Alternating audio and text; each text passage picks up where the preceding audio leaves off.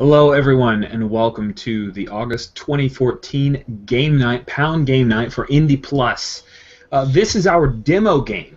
This is where members of the Indie Plus staff get on and play a tabletop RPG together.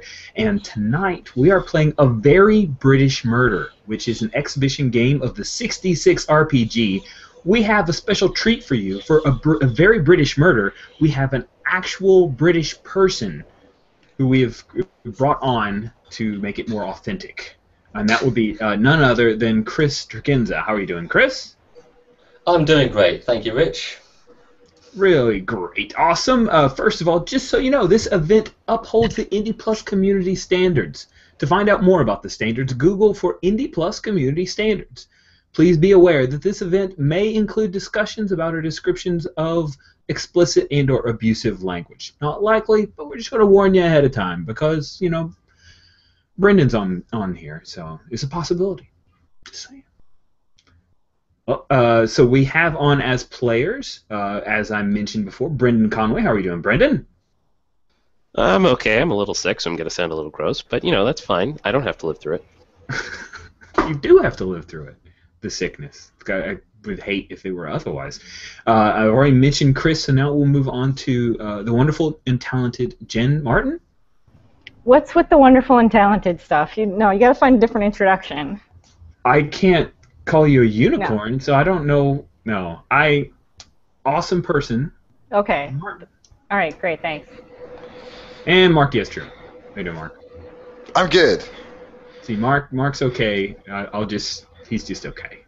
I don't get any special adjectives, Jen. Thanks for throwing yours away into the trash so I could root through that trying to find something.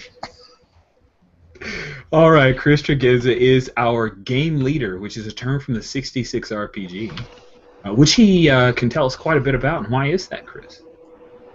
Because I wrote it.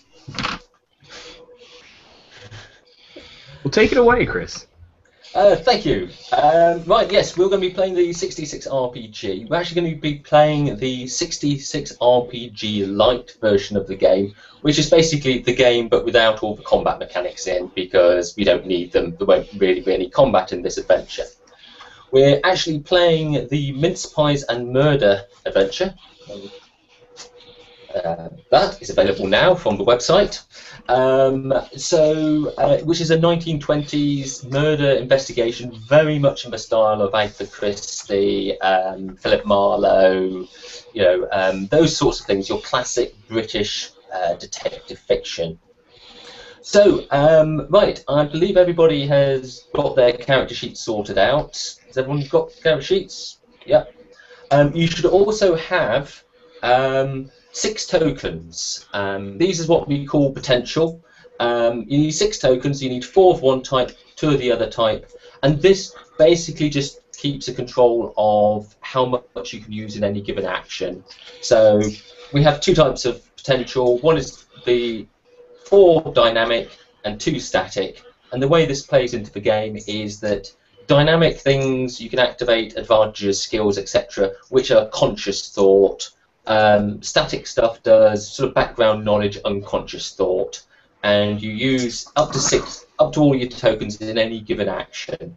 So if you want to do something, you look at your character sheet, maybe you pick up a couple of skills from there, you spend your potential on those, you roll the dice it says on the character sheet, and then we decide whether you succeeded or not. It's all very simple, and I'm sure you'll grasp it as soon as we start playing. Okay, any last questions before I give you the introduction? No? Okay. Right, okay, so this is the introduction and setting the scene to the adventure. Okay. As you step off the train into the blizzard, you begin to wonder if accepting Jimmy Hard Cheese's invitation to Cromford Manor was a big mistake. Spending Christmas with a dying man you've never met is a gamble. But the invitation was one a great detective could not refuse. Jimmy Hard Cheese, the greatest gangster of his day, invited you to spend his last Christmas with him so he could spill the beans on a world-shattering case. Why had Jimmy taken the rap for that murder 20 years ago? Who were those powerful politicians who were in the brothel at the time?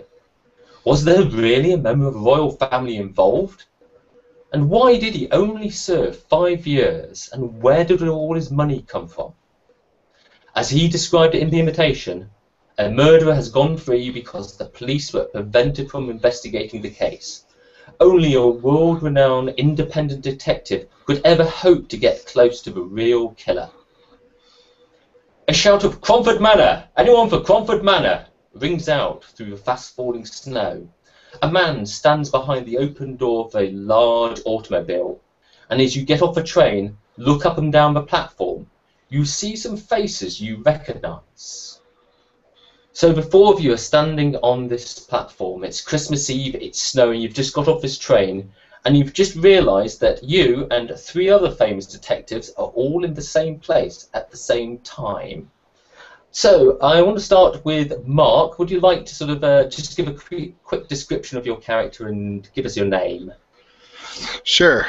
So I am the aristocrat. I'm the second son of a lord, educated at Eton and Oxford, and I'm a member of the British establishment. I'm in my 40s. I have sort of short, wavy hair. It's got gray around the temples.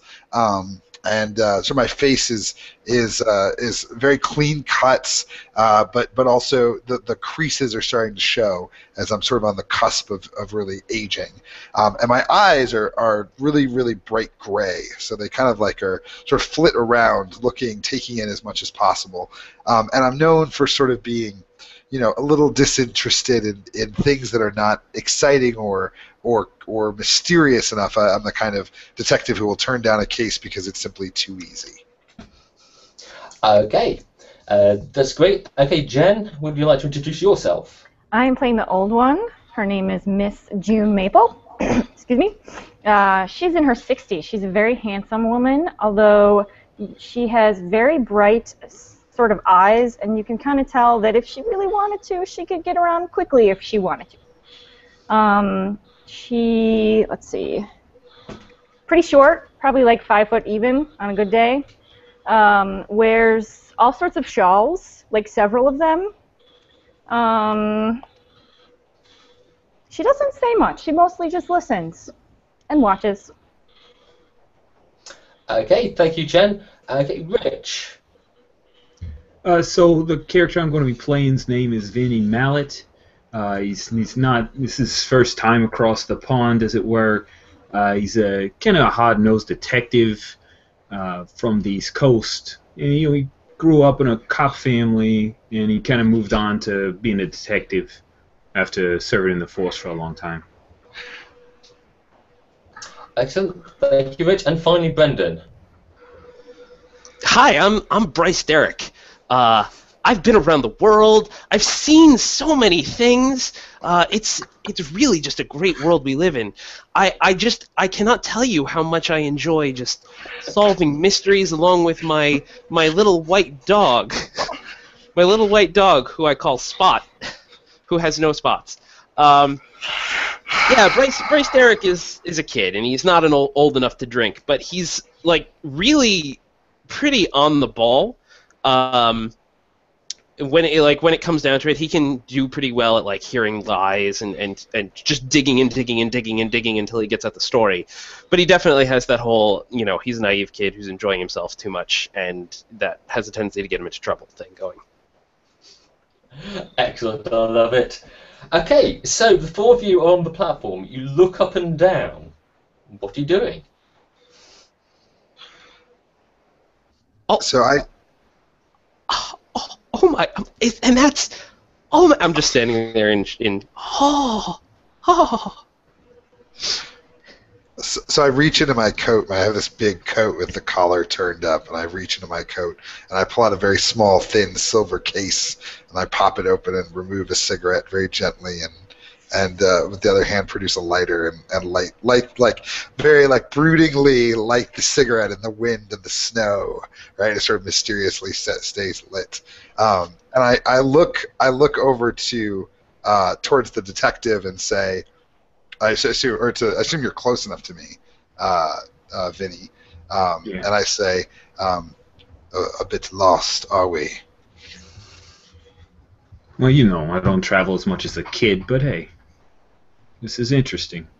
So you're here for hard cheese? I assume you received the same invitation that I did then, yes. Well, present company, you know, and all that. Pretty sure that probably all headed the same way. Miss Maple, I assume that you will be joining us as well then, yes. Of course. Someone give me a hand, please. And I very your arm out, expecting someone to come. I very quickly move in and I say, don't worry about the rabble. I will, of course, be here to shepherd your travel to our destination. Yes. I'll get your bags.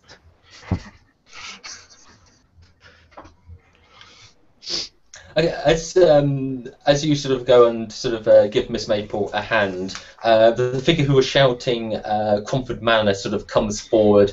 He's got an umbrella trying to shield and comes straight over to Miss Maple, starts shielding from the snow. Lady, gentlemen, please quickly into the car. Let's get out of this horrible weather. Quickly, over here. Would you like to take my arm, Miss Maple? Yes, thank you, son. Do watch your step, it is rather slippy. And he leads you all over to what you would certainly recognise, Mark, is a Silver Ghost Rolls Royce. Absolutely beautiful car. Swings open the back door and there's a beautiful leather interior. He ushers you all in. Very fine. It's nice and warm in there. And he'll sort of go to the back of the car and sort out all your bags and put them in the boot. You might refer to as the trunk, I believe. And yeah, you're sort of looking around. I mean, particularly you'll notice that it's very fine. It's high quality. It's all new, pretty much. You lift up the arm in the back of the car, and there's a mini drinks cabinet, and you spot some really good quality whiskey, and brandy, and all the sort of things you would expect for a gentleman. Yeah, I'm grabbing a tumbler and just pouring a little bit of the whiskey there. Yeah, there is a very fine American whiskey. Your favourite brand, actually. Great. Y'all want you want some drinks? If you can locate something that is of higher quality than the trash you're currently holding, I would be quite interested in it. Oh, well, it doesn't appear that I can find that. What about you, Miss Maple? Miss Maple? No, thank you. None I'll for you, wait for kid. tea. All right. Well, too bad. More for me. The driver sort of, you hear the boot thud shut, and the driver sort of comes around, gets in the driver's seat, and he sort of pulls back the sort of little dividing glass between the driver and the back, and sort of leans in. Oh, I'm terribly sorry, I forgot my manners. I'm Henry. So I'll be driving you over to Comfort Manor. Normally, I would say we'll be there in 10-15 minutes on top. However, this snow is appalling. All the roads are terrible. So it may take us a little while to get to the manor. So please make yourself comfortable. If you have any questions, please ask away.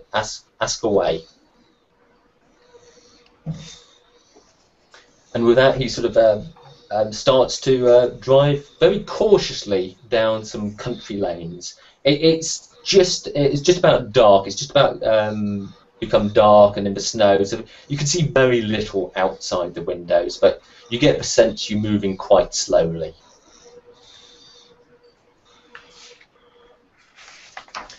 So, is there anything you wish to do as you sort of trundle along?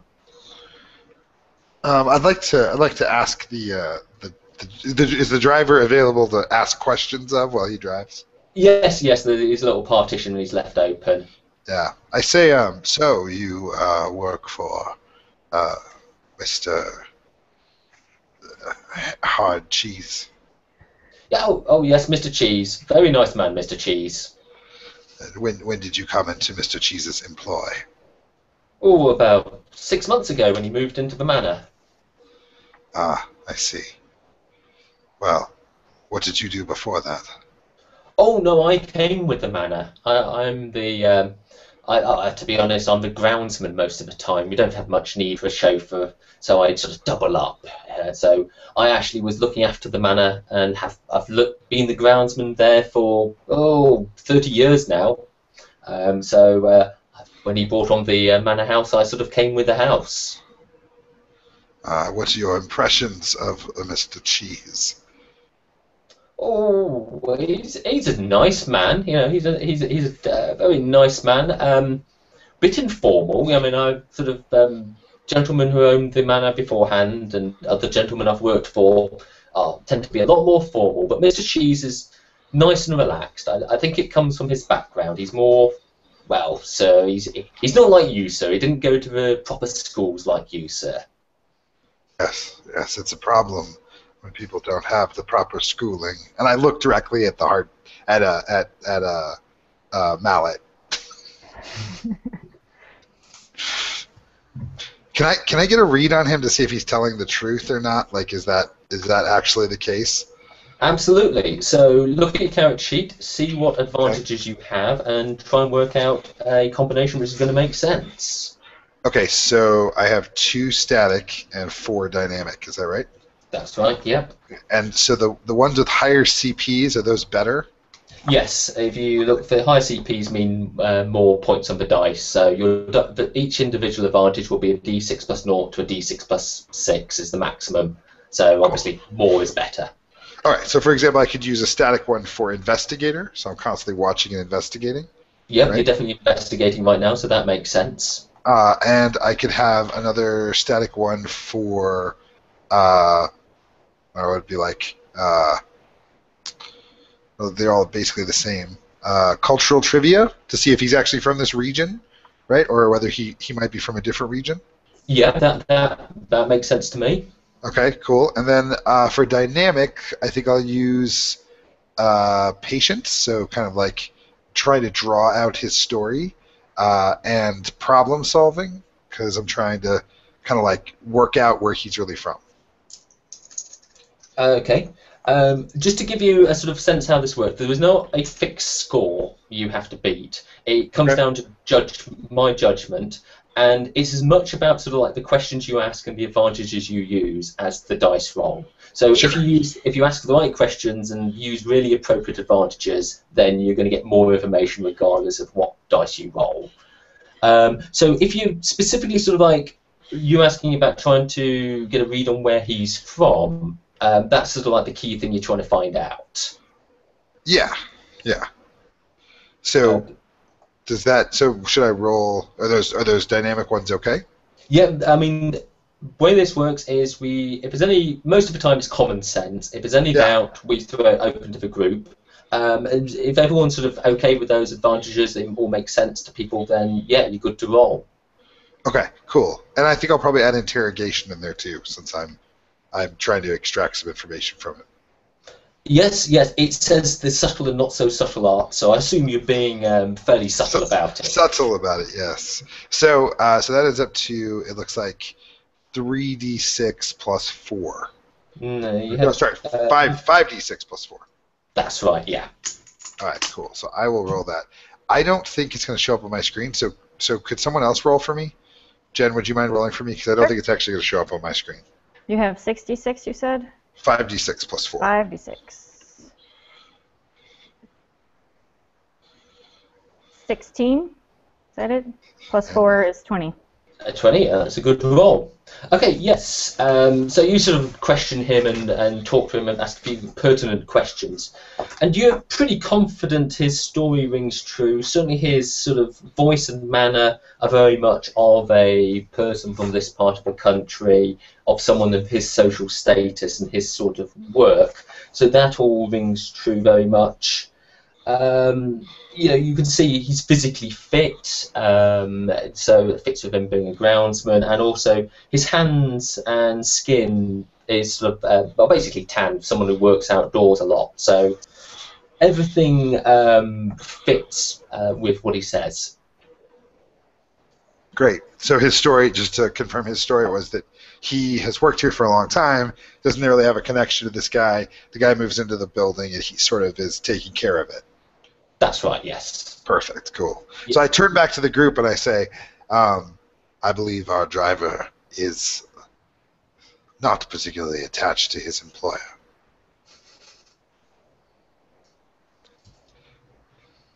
Thanks. The driver sort of leans in and, Mr. Mallet, I think if you look under your seat, you'll find another bottle. Under the seat. That's it's great. Yeah, it looks like there's like a storage under here. That's pretty great. Thanks. Yeah. There's another couple of big bottles of your favourite brand. I just thought you might be needing it, sir. That's really thoughtful of you. And cheese. I'll just stick with the one though, for now. How long you say we're going to be in traffic? It's not so much traffic; it's more sort of snow. Actually, so I sort of looks like it's a bit of a drift up ahead. Let me just get out and clear it a bit. And sort of gets out, and you hear him sort of go to the boot and get a shovel out, and you can just in the headlights ahead, you can see him sort of clearing a bad snowdrift for a few minutes.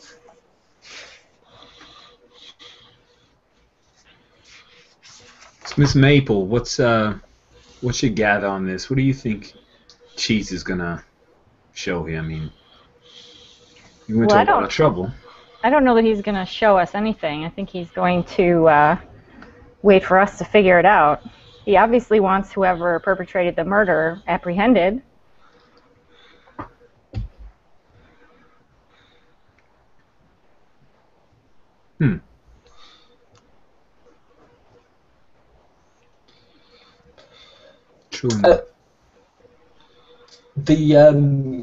After a few moments, he gets back in and the car pulls on, and he slowly crawls through the countryside. It's going to take about an hour, all told, to get to your destination. So if there's anything you wish to do or ask, feel free, or we can skip on a little bit. I feel like none of us really knows anything other than the driver, and I feel like we've sort of cleared as much information as we can from him, unless somebody else has an idea of what to do. I was going to make small talk with the driver, because that's my thing. Do it. Do it, I'm not necessarily like trying to prize anything out of him. I'm just making small talk. How is life? What do you do? What's your hobbies? What's your favorite kind of tea? So I have small talk. Mm-hmm. I have empathy. Yeah. I have psychology. What's another one? Problem solving? Question mark. Well, are you really solving a problem? No, not really. No. No, I think that's probably about it. Okay, that's a good start. So that's 3d6 plus 4. Yeah.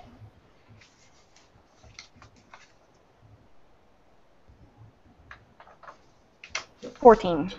14. Okay, that's good. Yeah, I mean, you sort of chit-chat over the whole course of the journey. Very much he seems to be an honest, friendly sort of person, but also professional in that he doesn't actually reveal anything about his master, which is what you'd expect from a servant. You wouldn't want a servant chatting to the guests about the master in this way. And he's very respectful in that way. And yeah, you see a very niceable man, a likeable man, quite sort of person you'd quite happy to have managing your garden. Okay, and you sort of while the way, and eventually the car pulls into what is clearly some sort of the driveway to a manor house. Long line of trees stretching off into the darkness. You can just see some lights of a house at the end of them. But as you sort of get about 10-20 yards up the driveway, the car just grinds to a halt as it runs into a snowdrift. And he says, I'm sorry, lady, gentlemen. We're going to have to sort of walk, I think, to the house. I don't think we're going to make it up the driveway. Just leave all your bags and stuff. We'll sort that out, and we'll have to make a run for it. And he sort of gets out and gets the umbrella out, particularly for Miss Maple, and helps you all out of the car. And as you're doing this, you see the doors to the house open, and you see a couple of other servants come running out, also carrying umbrellas, and sort of running down to the drive to meet you. And they will sort of like quickly sort of scuttle you up to the house, see you into the hallway. This is a Cromford Manor is it's not a big manor house. It's not a big, huge, stately home you might have seen in big dramas. This has got a small building, but clearly enough for good few rooms, good servant quarters, but it's not a massive, stately home. It's a very modest home. And you're guided into the hallway by someone. There's clearly a butler and a maid here who sort of guide you in, and you're into this beautiful hallway. There's a staircase stretching up. There's a big Christmas tree occupying one end of a hallway, all beautifully decorated. There's a closed door off to a study, and an open door into a drawing room where there's a big roaring fire. And the butler and the maid quickly, hurry you into the drawing room, taking your coats, making sure you get seats in front of a fire for Miss Maple, and you sort of quickly sort of get settled down, and sort of the butler sort of politely inquires, Miss Maple, what can I get you to drink? Oh, some tea would be lovely. Some tea, certainly. And young Master Derek, what can I get you? Oh, a glass of milk. Glass of milk, and for your little dog. Oh, he'll take some milk too. Oh, milk all round. Very good, young sir. Mr. Mallet? I'm good, thanks. Okay. Are you sure you don't want a glass with that, sir? Yeah, sure. That'd be great. And you, sir, Mr. Aristocrat? I would like some tea as well. Tea, excellent. The maid who you spot is a really nice mid-20s young sort of woman, beautiful red hair, sort of scuttles off out through a door, obviously going to the kitchen to get the appropriates, and a few moments will come back.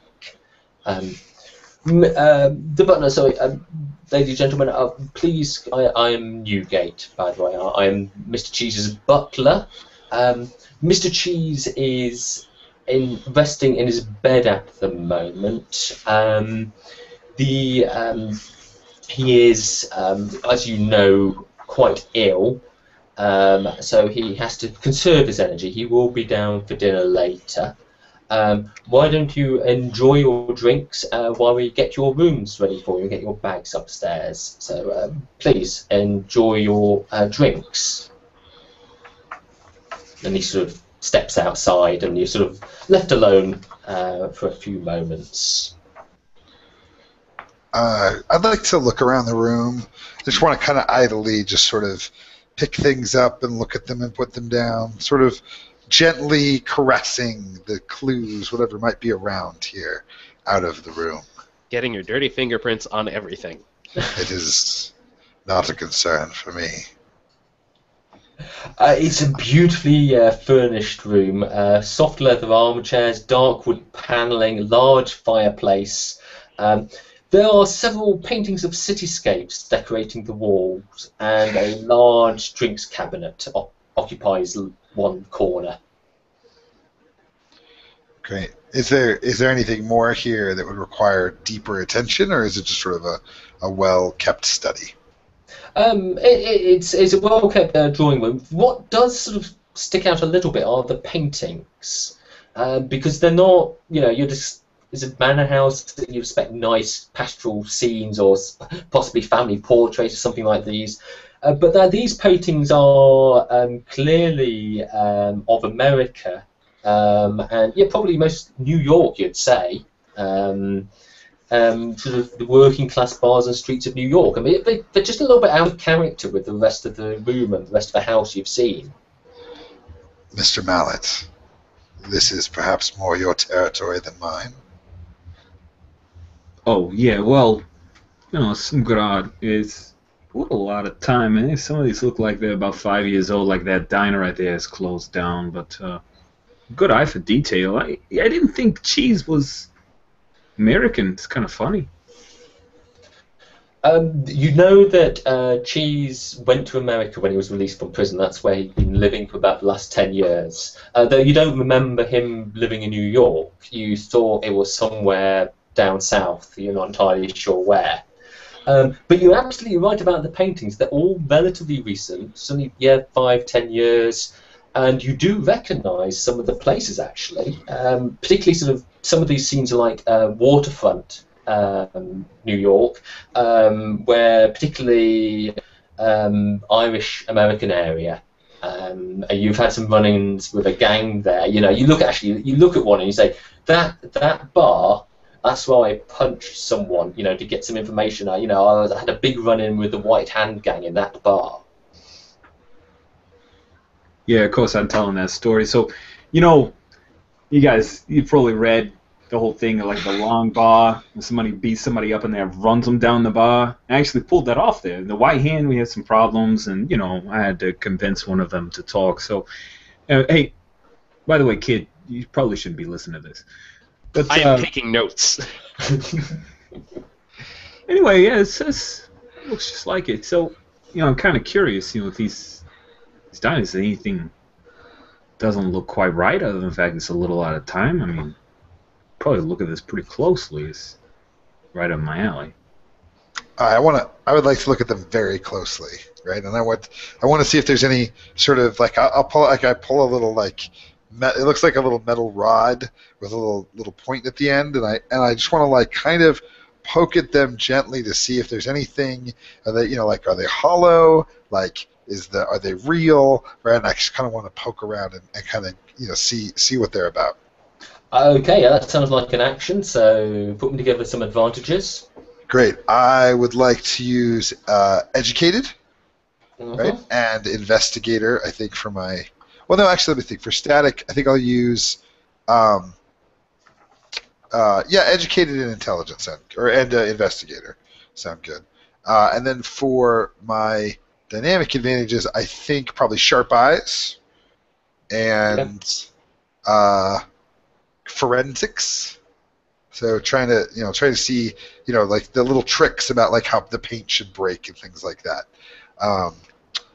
and probably problem solving, just say like how to try to figure out how to place these in the scene. So it looks like 5d6 plus 1, 2, 4, 6. 5d6 plus 6. Okay, so go for it. Yeah. Oh, Jen, yes, please roll.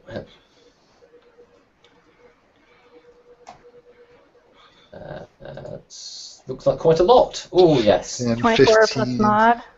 Yeah, so 30. Oh, yeah. You spend a few minutes sort of carefully prodding, lifting the pictures up, looking at the back, examining the little signature in the corner, doing the whole works on it. While probably the rest of you sitting around watching him do this. Your conclusion at the end of it is that they are entirely exactly what you thought they were. They are paintings a few years old, entirely legitimate. You recognise the style. You don't necessarily recognise the specific artist who did it, but it's sort of a very much trend for these realistic working class images coming out of America.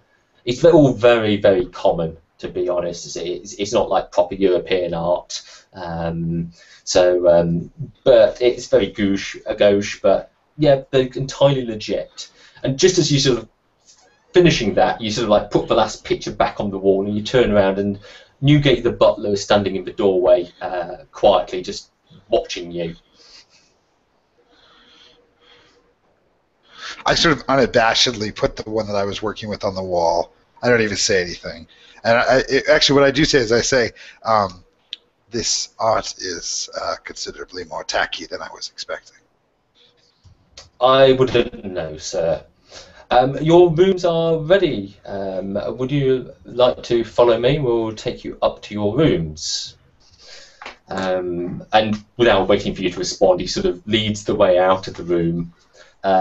Takes you back into the hall with his Christmas tree and up the stairs. Big curving staircase, exactly like you imagine it.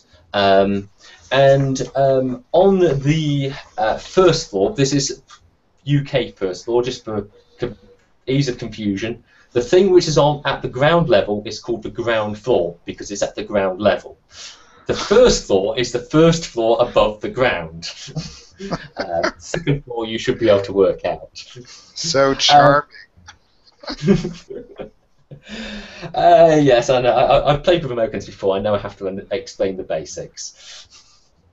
You lead you upstairs, and now Miss Maple and Miss Maple, Mr. Mallet, and Mr. Aston, you will all be given rooms on the first floor. There's what's clearly 3 guest rooms, which each of you have put in one of them, and there's another door which Newgate indicates is Mr. Cheese's room. So you're just sort of down the hall from Mr. Cheese.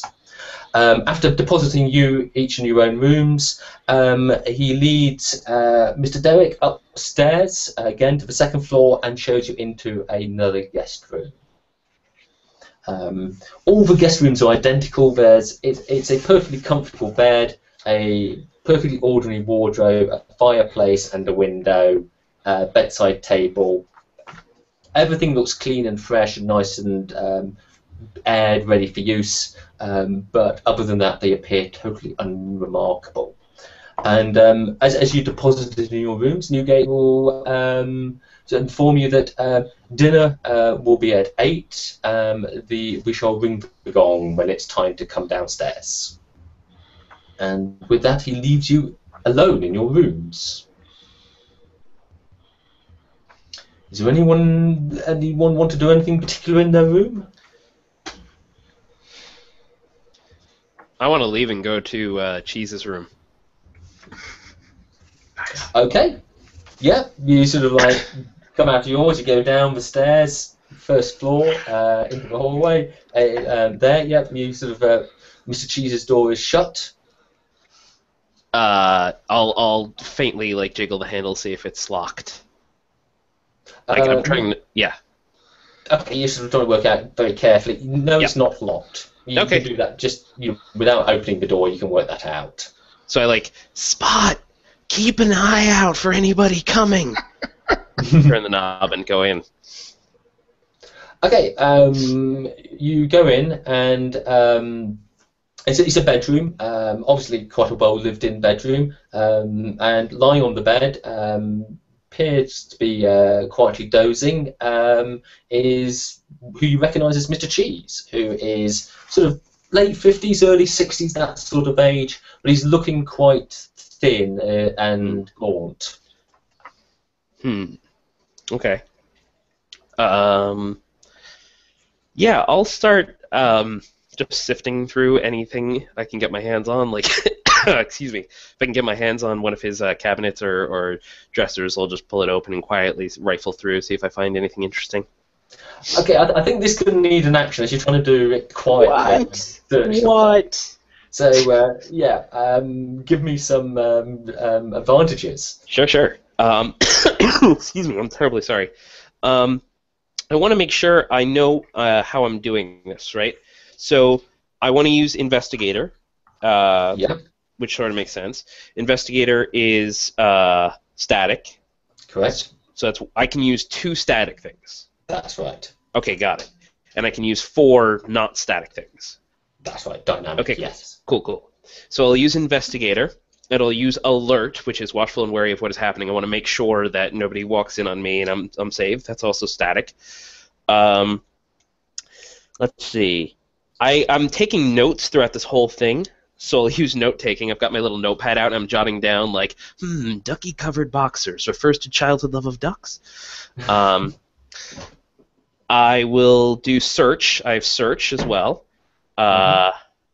Is there any reason why I should like try and pull back from using as many as I possibly can, or okay, as long as I can sort of make it make sense? As long as it makes sense. The thing to remember is that you know, if you use long advantage and look specifically for something, it reduces the chances you're going to find something else. You know, so the more specific your advantages are, the less you might find. Okay, so I'm using terribly sorry.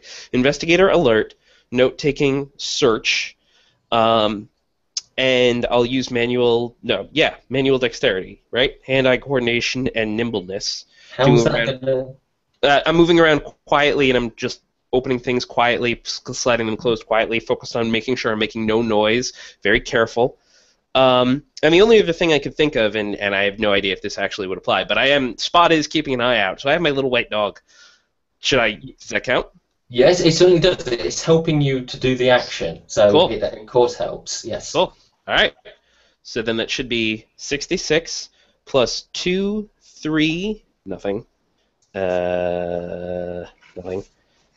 nothing, and 2, 3, 5. So 66 plus 5. Okay. Oh, goodness. That's an awful roll. I got a 16. 16, yeah. That's still a good score, though. On those dice, you should have done a bit better. I would have hoped. Right, yes, so this bedroom is dominated by a large four-poster bed, contains a dressing table and a wardrobe. All the sort of like normal day-to-day living things are there, though there doesn't seem to be much in the way to make it a personal room. There's no like photographs and things like that. Sort of like normal sort of like shaving equipment and things like that. But what's slightly out of place is you do spot a small makeup kit, you know, just amongst his other goods. And it's a bit odd. But you also in his drawers you do find some medicines, things commonly used for pain relief. And there's about 2 to 4 weeks supply, so we're talking a goodly amount of medication there. And you sort of looking through, and you keep come back to that makeup kit. You keep thinking that was odd, and you look at it. You go back to it, and you sort of think, well, the only bits of the makeup kit which have been used is stuff which you'd put on if you're trying to make your skin look paler. Interesting. Okay. If you were trying to make your skin look paler, so like look worse. Interesting. Okay. And you just have that thought when Spot gives a little sort of low growl, alerting you that someone's coming up the stairs. Okay, yeah, I peek out the door. If I have enough time, I'll jet back to my room. But if I don't have enough time, I'm gonna have to find a place to stash myself here. You sort of have time. You sort of like quickly pop up, and you just run up this flight of stairs, just out of sight of the person who you think might be the Newgate coming upstairs. I mean, your guess would be that it's probably Newgate coming to wake his master to help him get ready for dinner, because makes sense. That sort of time. Okay. Anyone else doing anything in their rooms or not in their rooms? No. So I assume you're sort of freshening up, getting changed for dinner, and at 8 o'clock precisely, the gong will ring, summoning you for dinner, and you sort of all make your way downstairs and back into the drawing room. And sort of you get sorted out with drinks and things like that, so you're getting yourself comfortable. And when Mr. Cheese comes in, he's looking old and frail, much worse than the recent photos you've seen of him suggested. He's walking slowly in the room with a couple of walking sticks. His skin's pale and he looks gaunt. But as he speaks to you, you recognise his voice is still strong, and he's got a heavy Cockney accent, tempered by a faint American twang, you notice. Clearly evidence of the years he spent in the States. And he greets each one of you in turn, and and congratulates you on your sort of most recent case, whatever that happened to be. Sort of has a good word and compliments you or makes a bit of a quip about how you've captured your villain this time round. And looks around and makes sure you've all got drinks. And says, "Lady, gentlemen, I propose a toast. I propose a toast to the king." And he drinks it down. Sure. All of you drinking? Sure. Sure. I'm gonna smell Wedding it robe. first. Okay, you smile back, and then he says, and a second toast, to the truth. He knocks back another whiskey. I'm right there with him. I knock back another milk. Man. Tell you that Spot kid. goes yap. Yeah, the kid's got a drinking problem. That's all I'm saying. Okay. You a few minutes to chat with Mr. Cheese and make polite small talk before dinner. Anything you wish to ask or talk to the host about? So, Mr. Cheese, how much did this place cost? Yes. Young Mr. Derrick. Yes. I took it took a large amount of my ill-gotten gains. So you purchased this place off of the profits of criminal activity? I purchased this place out of the profits from hard work. Oh, that's interesting. How are you feeling lately, Mr. Cheese? Well, I'm dying. How do you think I feel? Well, I don't know. I'm always interested in the human perspective, and especially on things that we will all face, such as mortality. And so, do you feel like you have something you need to get off of your chest? The impertinence of youth. Don't worry.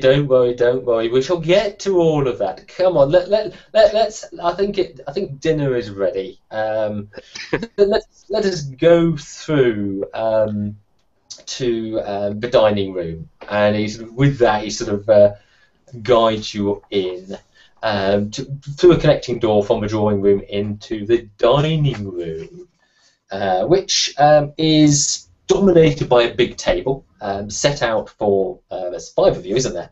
But could comfortably hold about 8 people. You'd say beautiful silverware, nice cut glasses, everything you would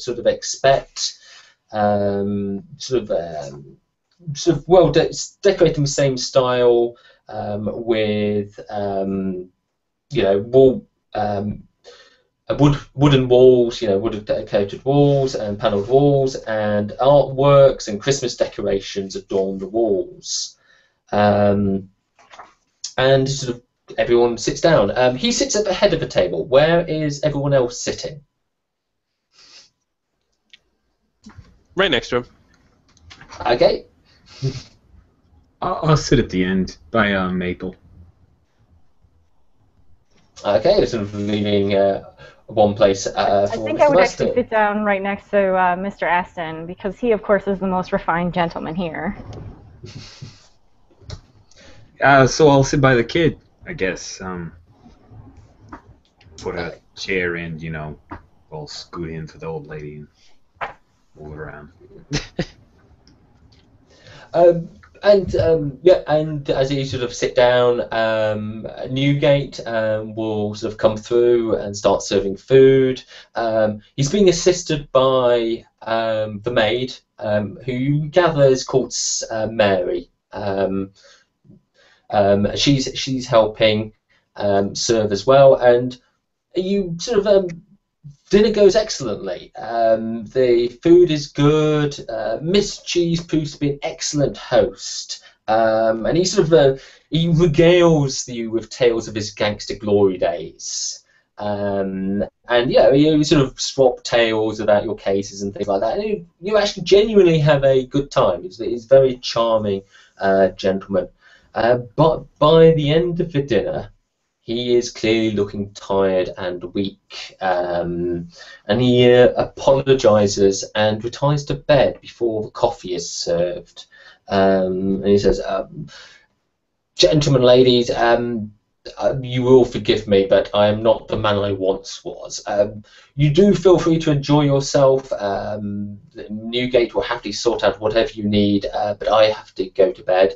And I look forward to tomorrow, when we will have, I think, a most interesting day."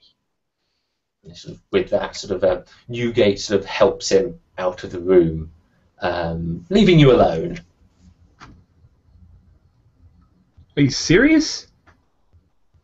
Are you really leaving on us, Mr. Cheese? Come on, it's like a couple minutes. Why don't you tell us what's going on here? I mean, I think the kid's about to die of anticipation.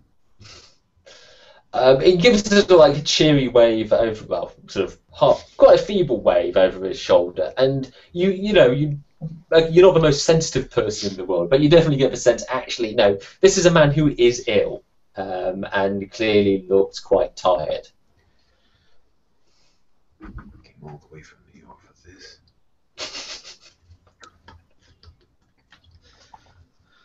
Mark, you muted. What day is today? Is it actually Christmas Eve? It's Christmas Eve, yes. Okay. So I say, understandably, that you would need to retire, but and it's very inappropriate for the American, of course, to ask you to stay. But it is tradition sometimes to offer a single present on Christmas Eve, is it not? One present, one question, one clue. Is that too much to ask?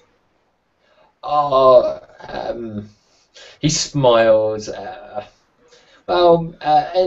my house, we didn't have much when I grew up. We just got one present, and that was on Christmas Day.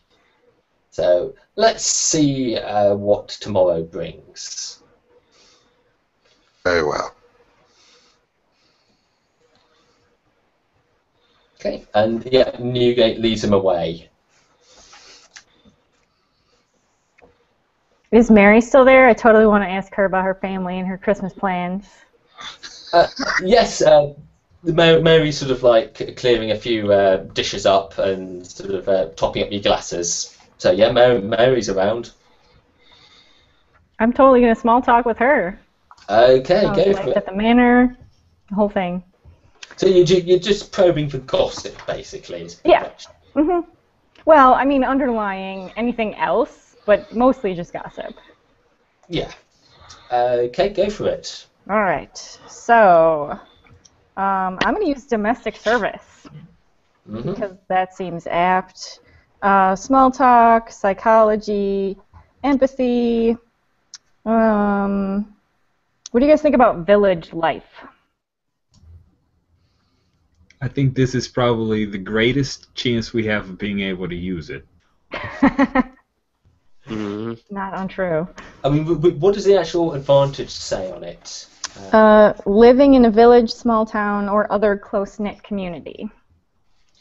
So the one way of reading that would be to say that you used to sort of exchanging tittle tattle and the sort of things which would interest a servant and things. So yeah, I mean I'm sort of happy to use it.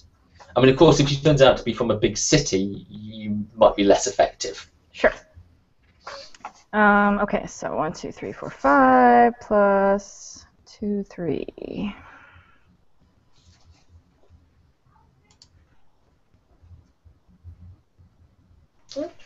13, 17, 20. 20, excellent. Okay. Yeah, she sort of tries to a sort of polite sort of yes ma'am, no ma'am sort of thing at first, but you sort of reel her in. You sort of like, just you're just so experienced at talking to people like this. Things you immediately notice. She's in her late 20s. She's very pretty. She's red-haired, and you notice immediately when she starts to talk, because you hadn't really heard her say anything before, that she's got quite a strong, lilting Irish accent.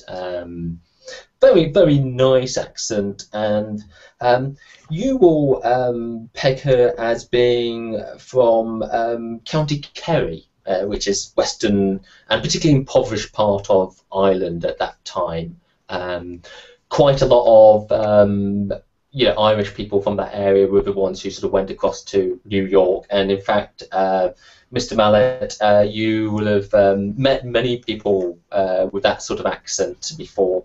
In fact, actually, you sort of you've actually known quite a few quite well. You remember a particular girl from County Kerry you met before, and she died an unfortunate death.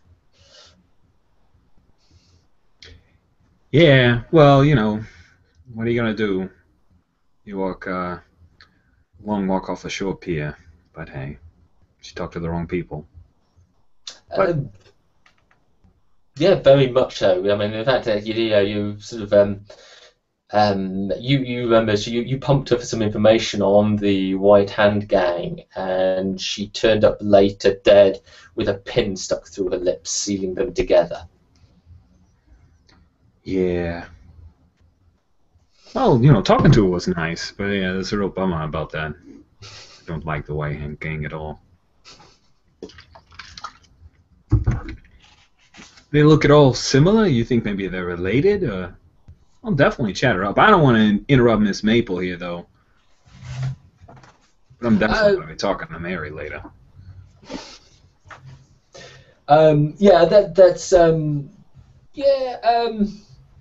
Yeah, maybe she looks familiar, but to be honest, all these dames look the same, Hey, you said it, I didn't, brother.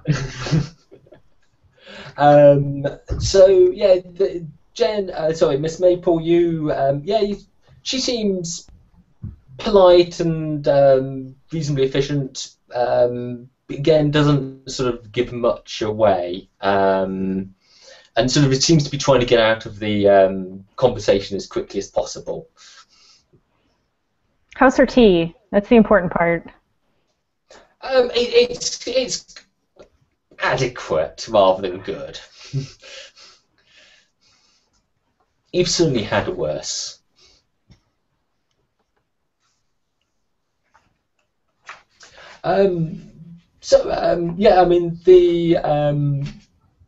The room is yours, the drinks cabinet is yours. It's about sort of 10 o'clock at night-ish time. In the sort of like Mr. Newgate will come back down after a few minutes and sort of hover quietly in a corner, topping up your glasses for as long as you want it. Well, it's gonna be wild. What about Mary? Is she sticking around? I mean, it's Christmas Eve. Has she got anybody she needs to get back to? Is she going to be able to help, clear plates? I'll make some more dirty. I'll make more dirty plates. That's what I'm saying. That's the requirement.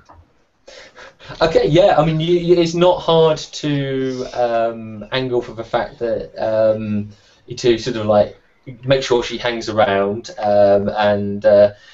she sort of like she seems bit cool to you, and sort of recognises what you're doing, you would say. Hey, Mary, if you got something to go to, that's fine. I thought you could have a couple laughs. You want a drink? I'm it's open bar. Newgate's hook us up. I'm working, sir, and I'll be working all day tomorrow. Well, when do you get off tonight?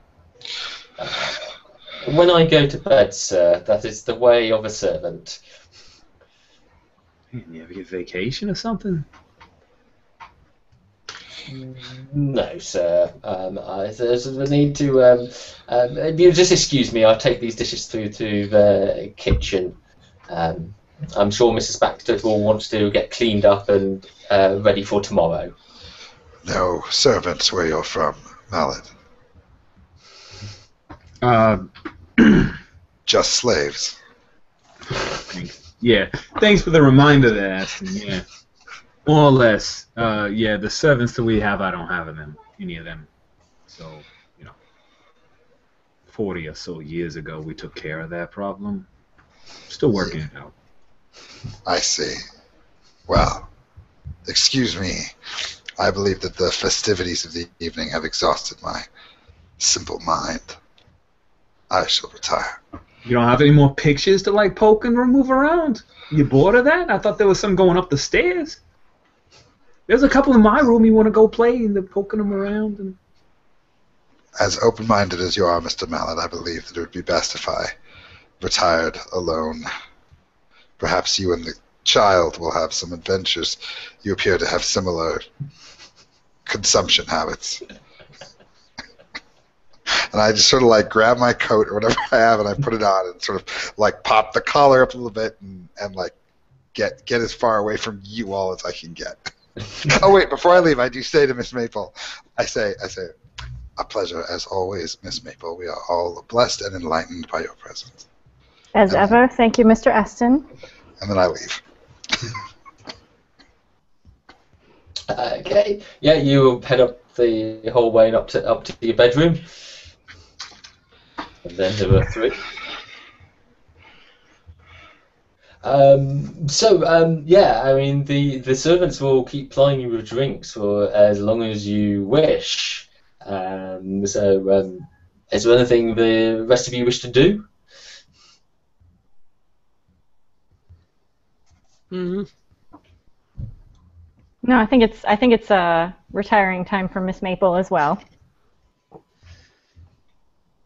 Mama, we Mr. said Derek, earlier. Oh, sorry. Go ahead. please help me. Please help me up the stairs, Mr. Derek. Yes, I have been waiting for this moment. I am so thrilled. I am beaming as I help you up the stairs. And I tell you to slow down at least 3 times. Yes, at least 3. Oh, I'm so sorry. I'm so sorry. Oh, Miss Maple, I every single case you've ever done, I've studied them. Oh my, they're just what you did that one time in the courthouse. Oh my goodness, Miss Maple, can I just say I'm your biggest fan? Well, that's very sweet. What? How many cases have you done? I've heard your name. Oh well, I don't think of them so much as cases as I think of them as adventures. My most recent one was the adventure of the Sultan's ruby. And and I just start going. My and eyes I'm sort roll of from nodding, but I'm not listening. I'm just, oh, that's lovely, dear. But I'm you were so into this. I'm talking to Miss Maple. You happily reach your room, Miss Maple. You find you can walk quite quickly when Derek's talking. Mr. Mallet, you are left down in the drawing room alone. Yeah. I'll grab a bottle and head up to the room. Not much going on here. Okay, and yeah, so you all head up to your rooms. You'll settle down for the night. Is there anything any of you are particularly doing before you settle down? Okay, yeah, you get into bed and you'll fall asleep, nice quiet house. And you awake. You all awake, obviously in your own rooms, to see a steaming cup of tea on your bedside table, and the sound of the bedroom door being gently shut. A stocking hangs from the mantelpiece with a brightly wrapped present sticking out of it. And you glance out the window and you notice it seems like a winter wonderland out of there. The sky is blue, the sun is shining, but everything is white, covered in several feet of pristine snow. In the trees, large icicles are formed and catching the light and giving everything a magical look. You know, it is your absolutely perfect white Christmas sort of image. It could be straight off a Christmas card. It's absolutely beautiful. We'll start off with you, Bryce Derrick. What are you doing? You muted. Did Santa come? Oh, Santa has come, yes. So the stocking or the gift, yeah, I'm going straight to them, and I'm just gonna rip it open. Okay, yeah, you grab it, rip it, bits of paper flying everywhere, spot ripping up into the paper as well. Good boy. And you've got a book. It's the Times Atlas of the World. It's a large atlas focusing mostly on the British Empire, it has to be said. But there is also, hidden in the bottom of the stocking, you notice there's a bone with a little ribbon tied around it. Like a what kind of bone? As in the bone you'd give to a dog. Oh, okay. All right. Not a human tibia or anything. You're talking about like a human. Yeah, sure. And I tie the bow. I'm like, here you go, Spot, and I just start reading the book, starting at the very first page, and I'm just going to start looking through it, page after page after page. Oh, yeah. It's beautiful. It tells you exactly how wonderful the British Empire is. Large amounts of the map are in red, and the other bits don't get many pages, to be honest. But you're looking through and you go, been there, Check. Absolutely. Okay, Vinny Mallet, what are you doing? Well, I kind of jumped when they got the T and the Sneak of the Ninjas, but then look around. That's beautiful out there. It's like a Norman Rockwell painting. It's really nice. So I'll have this tea, which probably tastes like ass, and then I'll open up the present. Actually, for you, it's probably a cup of black coffee. Oh, well, in that case, then, yeah. Previous comments rescinded. What he said. Yeah, I'll drink my coffee and then open this present up. Oh yeah, you've also got a book, Heroes of the American West, a rather gaudy and lowbrow book on the famous gunslingers of the American West. Yeah, I'll check the binding, see if there's anything in here. Is this like some kind of, like prisoners, they will cut stuff out of the book and put things inside. So I'll flip through all the pages, smell it, see if it smells like lemon. I do right stuff in lemon and like burn it, You spend a few minutes carefully examining this book, and it is definitely just a book. All right, I'll toss it on the bed and get dressed. Okay, Miss Maple. Well, I drink the tea, of course.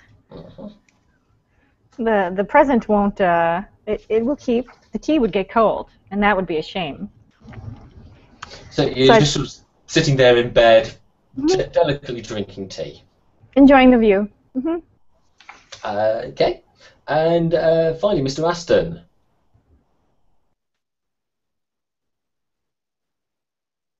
You muted, Mark. No, I'm just thinking. I'm suspicious of the tea, as I'm suspicious of all things and all people. But I think probably I can't imagine a host who would, mess around with tea. It's just, uncivilized. So Preposterous. Preposterous. Right? So I will stand at the window and drink my tea as well. Oh, sort of strike dramatic, English pose, sort of staring out the window, drinking your tea. And then I will set the book on the table, or set the present on the table, and I will look at it really hard before opening it to try to, as if, because it's really interesting that something is wrapped, right? And see if I can detect what it is inside before I open it.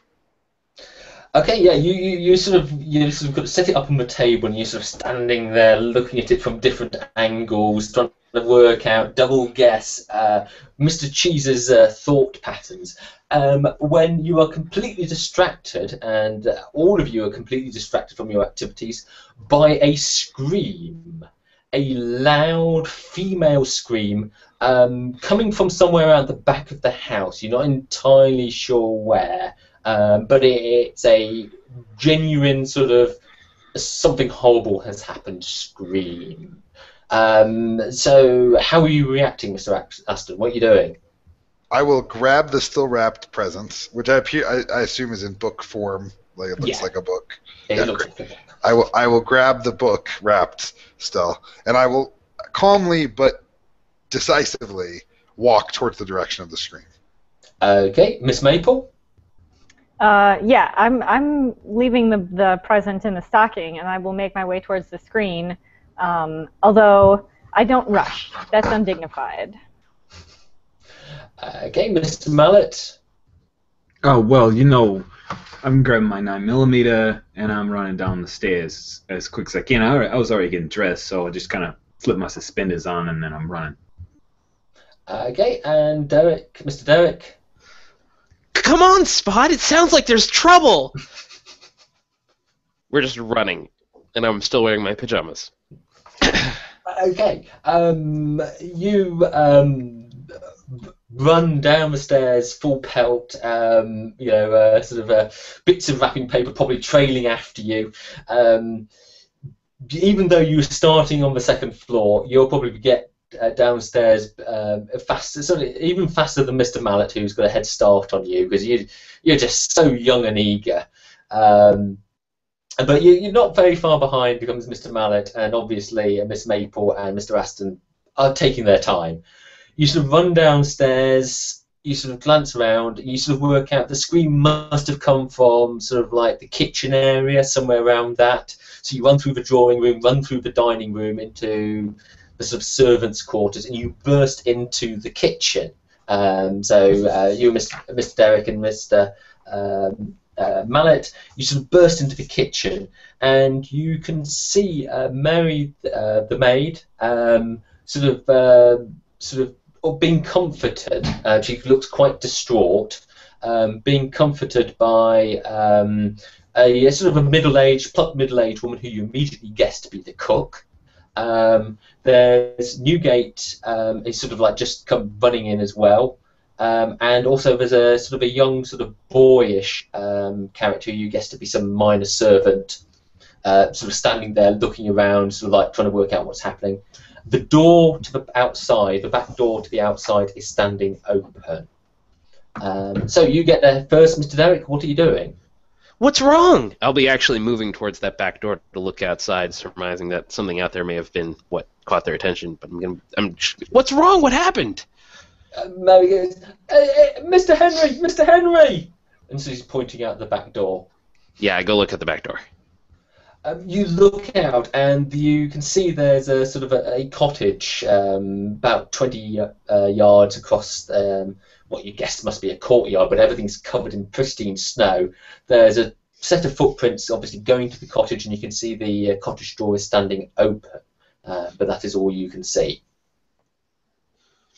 Okay, I'll try and hop in the footprints that are already there to get to the cottage. Okay, so you're running through the snow to the cottage. Mr. Mallet, you sort of arrive next. You can just see the kid reporter legging it out the back door. I follow his instincts, you know. The kid's pretty smart. Okay, so two of you sort of like run, sort of hopping through the snow, trying to keep in the footprints to the cottage. It's a small building, sort of like just a sort of very sort of simple bedroom and a kitchen living room.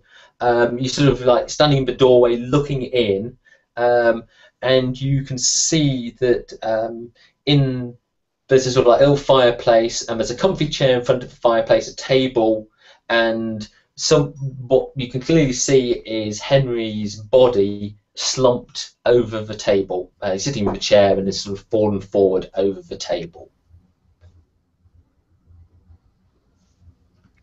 I'll walk over to him. Is he dead? Yeah. Yes, you can see blood, clotted blood around the back of his head, and just from the colour of his skin, you're going to say, yeah, he's well dead.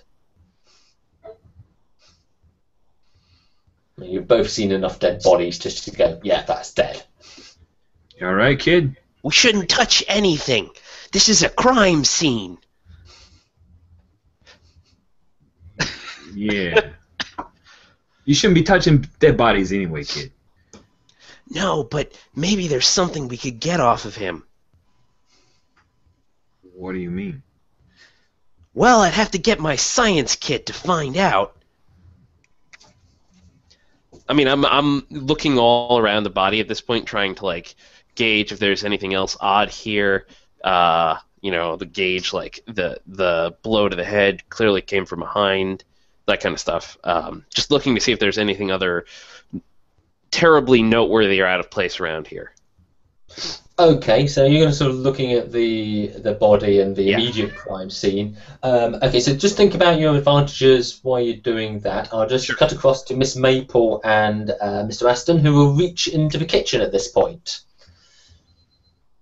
So you've seen there, you've got basically all the servants sort of gathered in the kitchen. There's Mary, the maid, sort of sitting there being distraught. Looks like she's been given a little tumbler of something strong by the cook.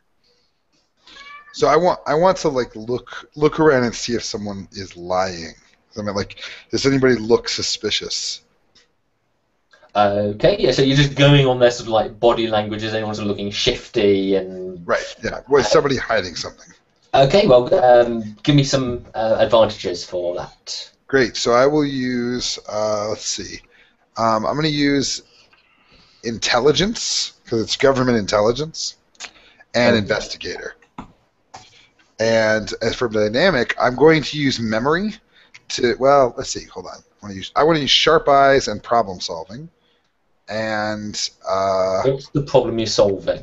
I want to solve the problem of who's responsible for whatever is happening, right? Because if they're running out, I know something is up, and I want to know who is attached to it or responsible for it. Okay.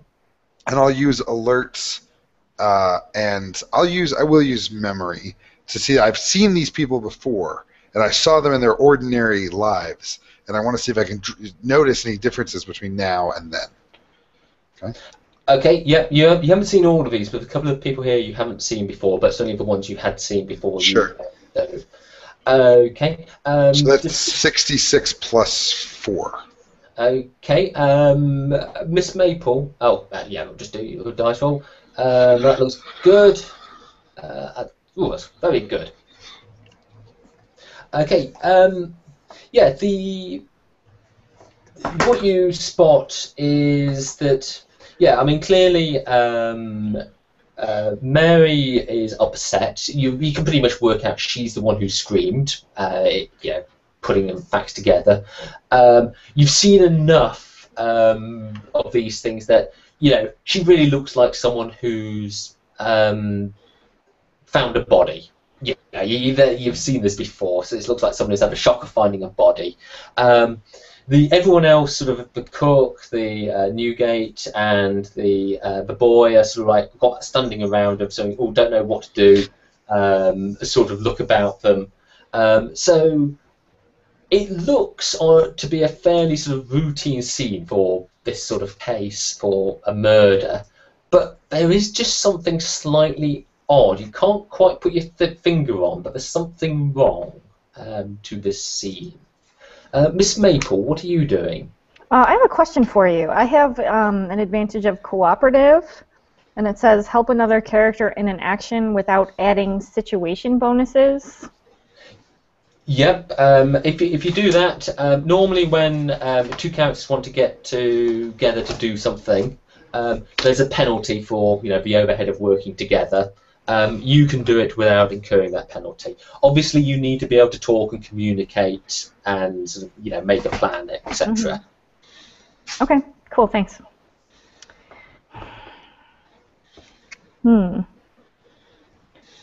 Well, I mean, obviously I'm in my house coat, so I'm at a little bit of a disadvantage. Mm-hmm. Or are you? I don't think Miss Maple sleeps naked.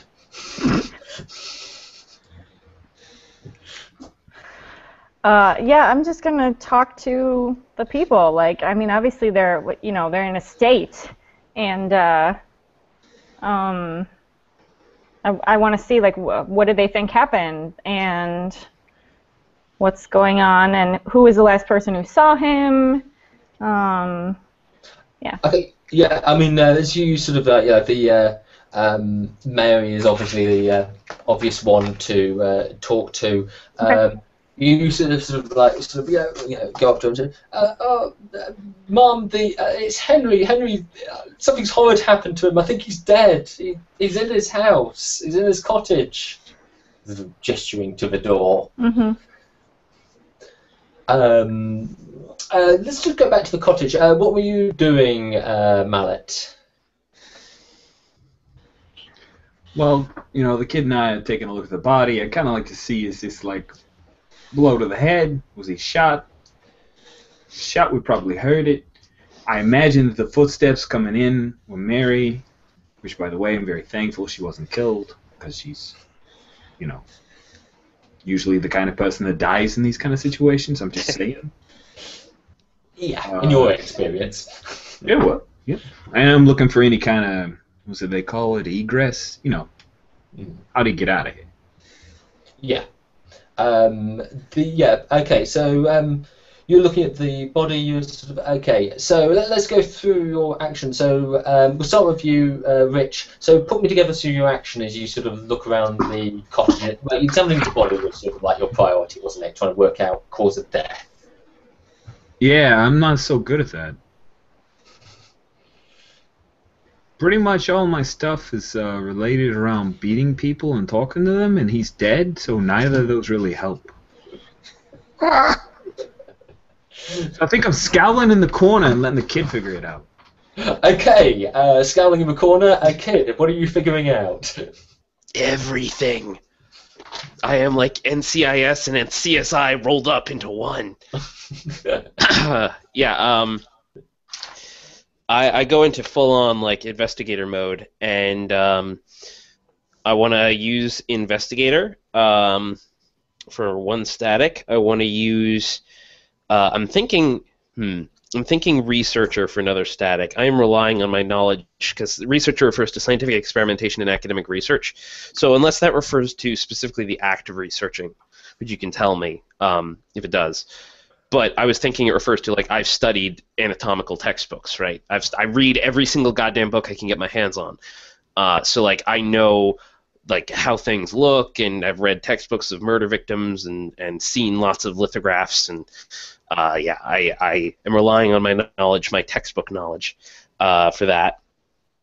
I wanted to use... Similarly, forensics, careful systematic collection and analysis of physical evidence from crime scenes and suspects. I'm carefully, like, I'm trying to look for, like, maybe something that's a napkin or something, like something I can tear up, and leaving little tags on things that I think are noteworthy pieces of evidence, so that I know I can study them later. And I'm just, like, moving my head around them, making sure I examine them before I will later come back and pick them up carefully. And search, actively investigate an area, moving around it and examining its contents closely. Okay, yeah, that all sounds great. Yeah, with the research, with the obvious advantages, the only thing all of us, including me, have to go on is what's on the advantage. So if your explanation for your research is, yeah, you read all these books and you sort of got background knowledge, that works. That makes sense with your character, so that's totally good. Okay, I'm cool with that. So I am rolling plus 46 plus 2, it looks like right now. Here we go. So that is an 18, plus 2 is a 20. Oh, that's good. Okay, let me just go through this. Yeah, first of all, so quick glance around the cottage. It looks like a lived-in place. It looks like someone's home, bachelor, very much fitting in, keeping with what you've seen of Henry. Henry himself, he's sitting in his comfy chair. He's slumped face down over a blood-stained newspaper.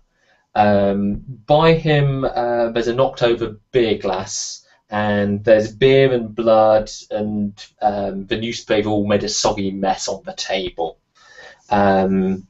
And all this is sort of like, the chair and table are sort of like in front of a fireplace. So your immediate thought is, here's somebody who's finished work for the night, sat down with a beer in front of a fireplace, nice and warm, to sort of wind down for the evening. So very much a man comfortable. All the blood trails from his head and the table all match, so there's no evidence he's been moved. You're pretty confident he died where you found him. There's the body's cold, so he's been dead several hours, and the back of his skull is caved in, so definitely blunt object to the back of the head. It probably took several blows to kill him, but you suspect the first blow would have knocked him out.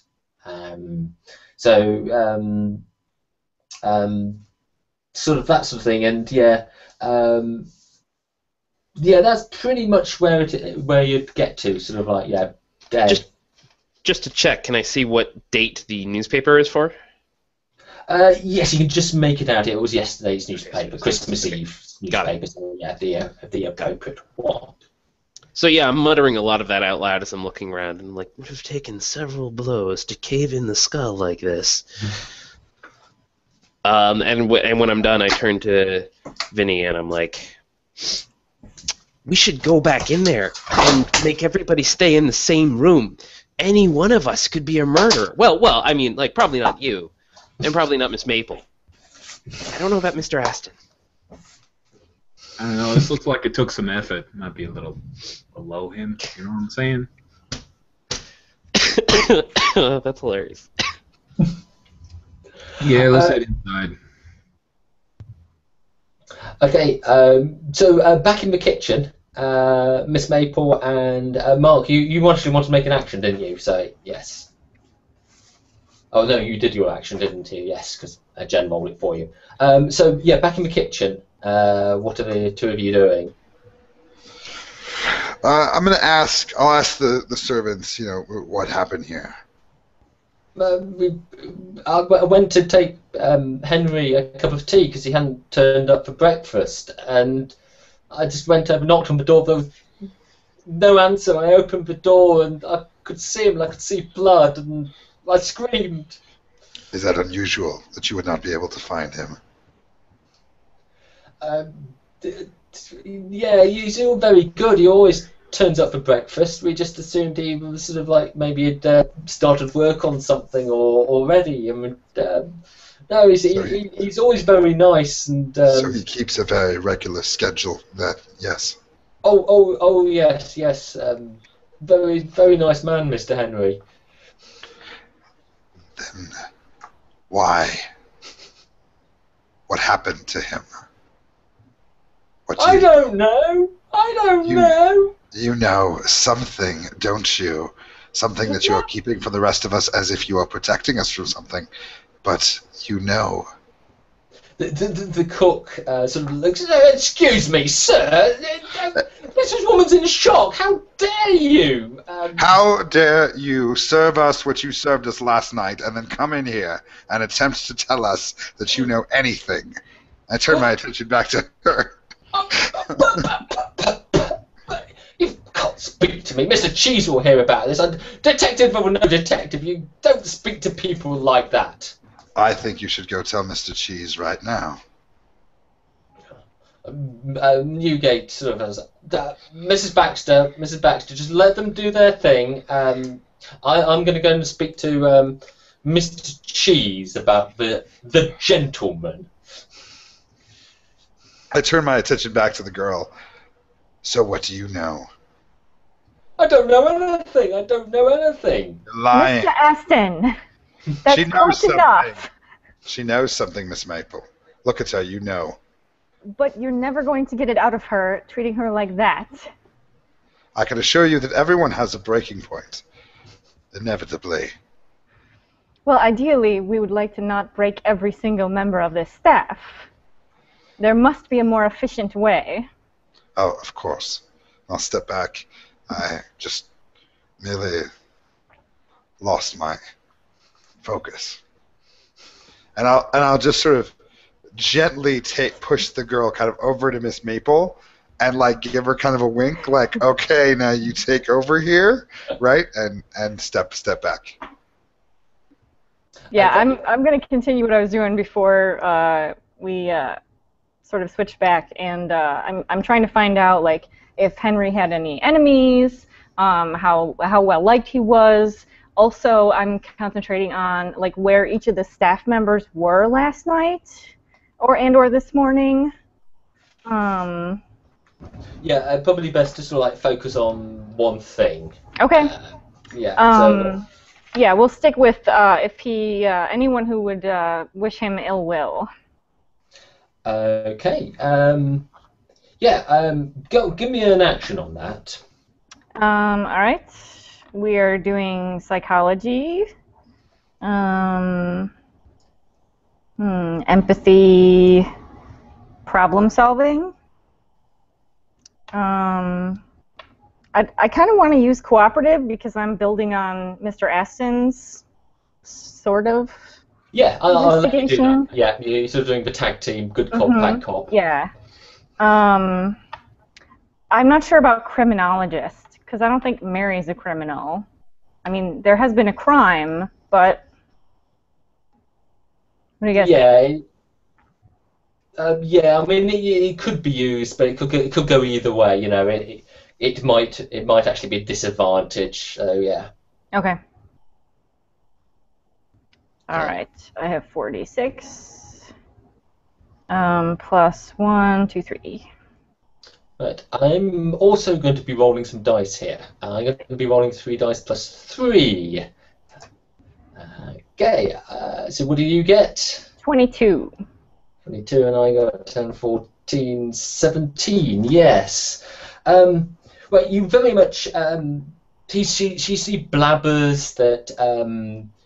Mr. Henry was very nice. We all liked him. He was ever so friendly. No one had a bad word to say about him. He was, it was so nice. Well, someone did, obviously. Yeah, but as she's saying this, she's not lying. You're confident she isn't lying, but there's something not right about the what whole she's... truth. Yeah, well, sort of, yeah. There's sort of like, there's almost maybe sort of remorse involved in, in the tone of her voice when she's talking about Henry. There's sort of remorse rather than sort of anything else. But you also get the impression this whole shock business, and sort of like flustered and things, it might be a bit exaggerated. Okay. Okay. While you're chewing on that, let's go back to the cottage. Well, I mean, Mr. Mallet, we should go back and make sure everybody is locked into one room. Just we can't let somebody here on this estate probably did this, and I need to get my tools so that I can perform the proper forensic assessments here.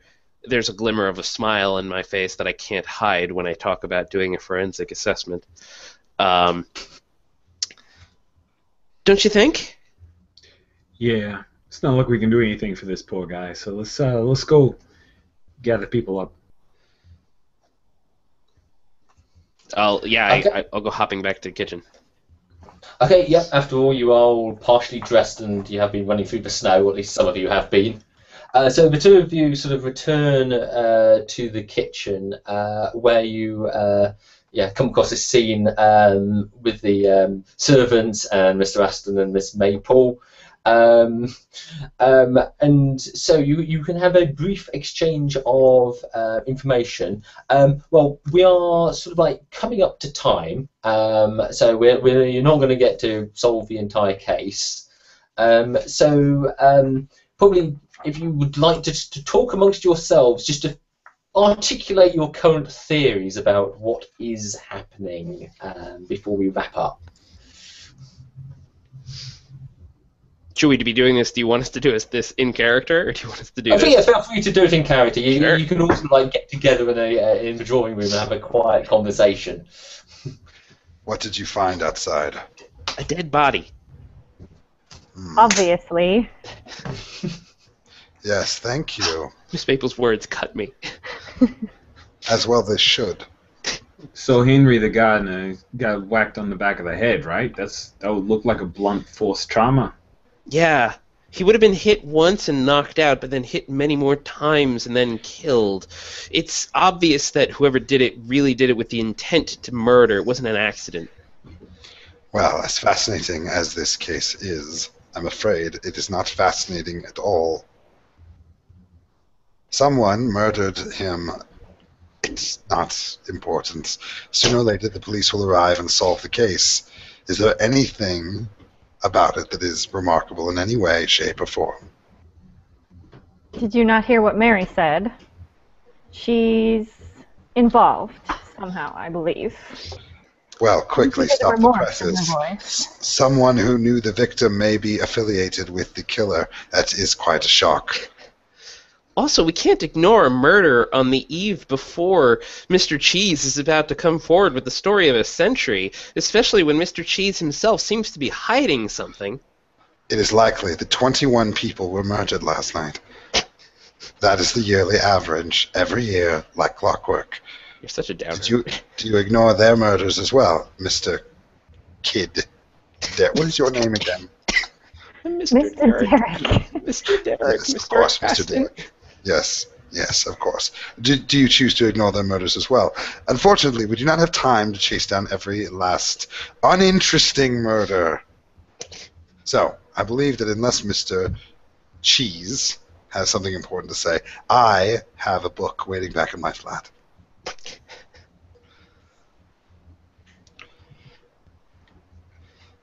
I say we go up to his room, and we just throttle Mr. Cheese until he tells us what's going on.